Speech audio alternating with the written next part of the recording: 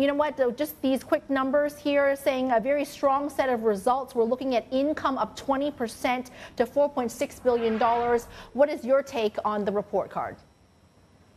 Yeah, I think so. The report card looks very nice indeed, and I think it's the progress on, for example, on some metrics, like for example, the net interest margin is coming 171%, while the consensus is actually quite reassuring. And as the market was expecting, so there is a new share buybacks been announced, and we'll see the details in terms of the asset quality trend, but it seems relatively reassuring. So no bad surprise, which I think in this environment, when we have almost daily the headline on new perhaps stimulus needed in China, I think is quite reassuring for the broader investment community. So this $1 billion share buyback that was announced today definitely should be a good news to the shareholders. Apart from that, net interest income, of course, is beneficial for many banks across the world as interest rates go up. But is the bank able to translate into profitability? How, for Standard Chartered, how have they digested these rising interest rates?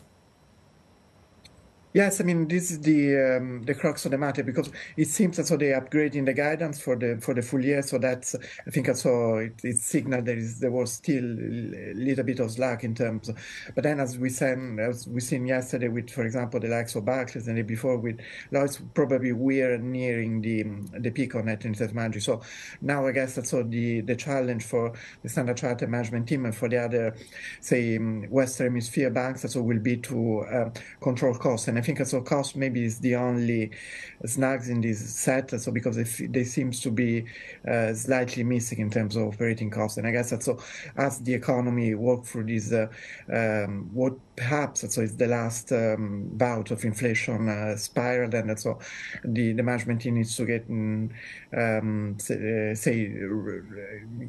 keep costs under control, and this I think it could be quite challenging. Felipe, Dan here. How is the bank managing money flows, particularly on the wealth management side? Yeah, I think I saw relatively well. I mean, they have quite an opportune, unique setup. So in the sense that so there's one together with HSBC, one of the best placed banks so for this international trade finance, and of course.